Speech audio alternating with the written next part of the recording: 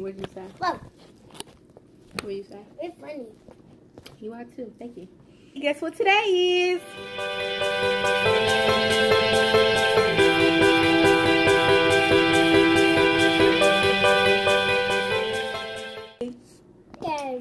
Okay, so if you are just now watching and tuning in, Tuesdays are a day that I like to discuss things that I used to have issues.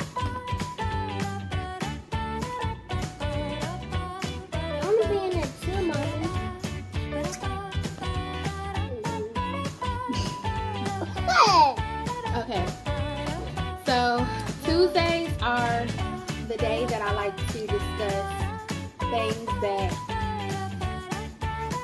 I maybe battled with in the past, to where I'm still in the process of correcting, or maybe things that I used to do that maybe I just no longer do anymore. So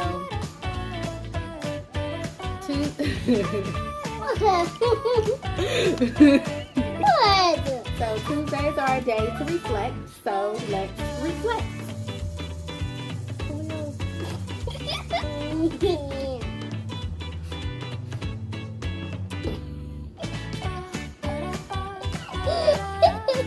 Yeah. So we're gonna pick up this video when they go to bed.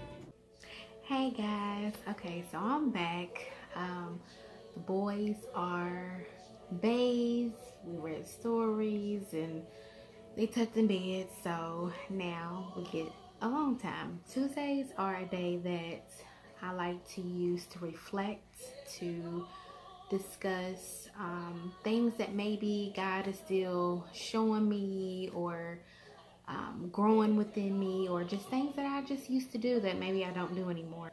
Today's the day to reflect, so let's reflect. Usually for my Testimony Tuesday topics, I like to wait so that I can hear and feel what God puts on my heart for me to talk about, because maybe whoever is watching, maybe listening to my story or things that I've gone through may help you on your journey as well. I don't know what to title this, but all I know is before I left work, I was just like, oh my goodness, like, you know, what can I talk about today? Like, what is going to be useful to somebody else today? I believe that, you know, God was pressing really hard, really heavy on my spirit to just talk about how it feels to be and remain who you are, no matter how people treat you. What I mean is that, because I remember how back then I would allow you know, other people's thoughts, or maybe their reactions or their opinions on me. Like, I used to allow the energy that somebody else has to affect me as a whole. So I would basically be operating based upon my emotions. So if somebody, you know, told me like, oh, Kirsten, your hair look ugly today.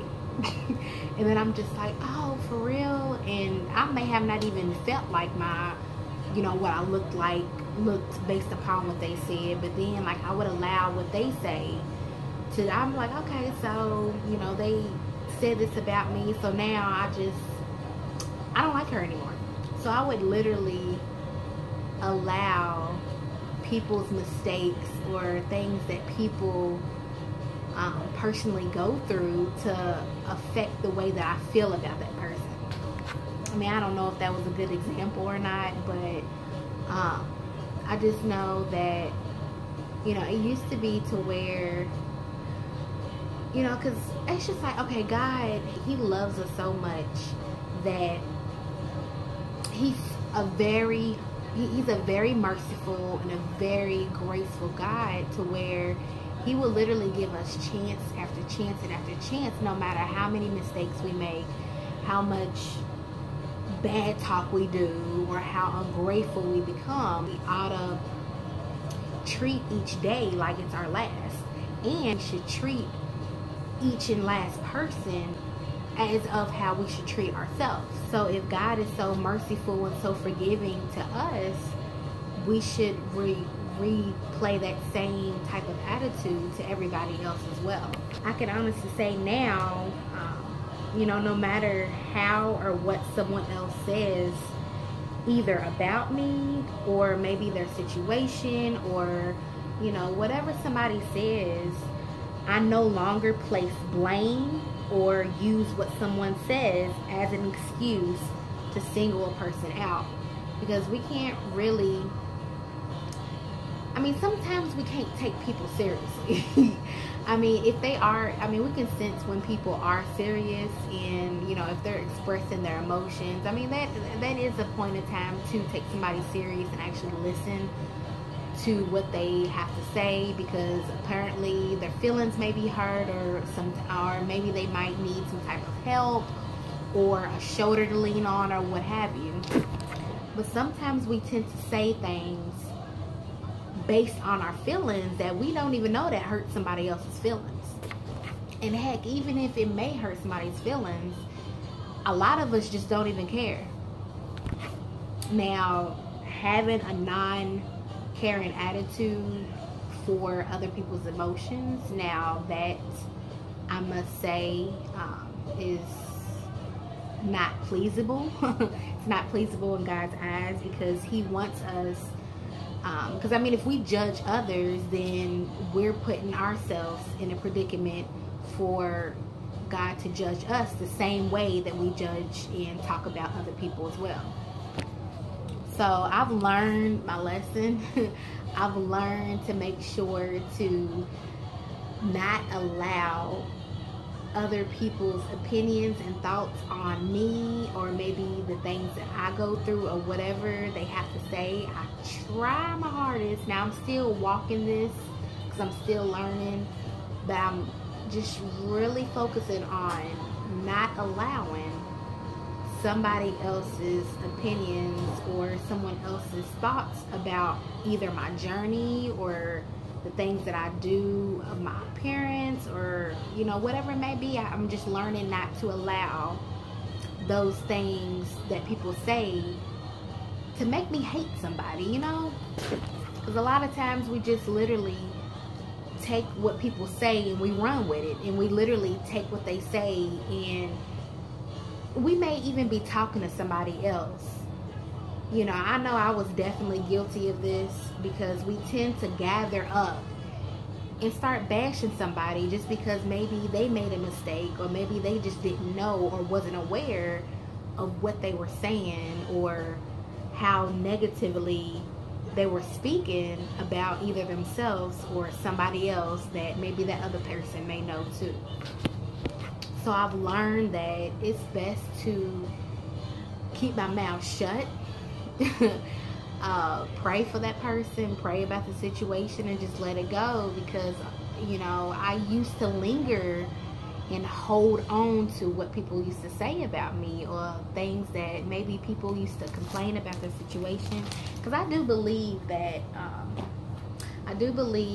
when you hang around certain people, whether it being, you know, somebody who decides to gossip, somebody who decides to complain every chance they get, somebody who's negative, I believe that when you circle yourself around those people, well, if you circle around those people all the time, I mean, of course, we all fall short of that. I mean, hey, you know, life gets tough to where we do complain, or we do say things that maybe we shouldn't. But, you know, when we majorly hang around people like that, we become that too.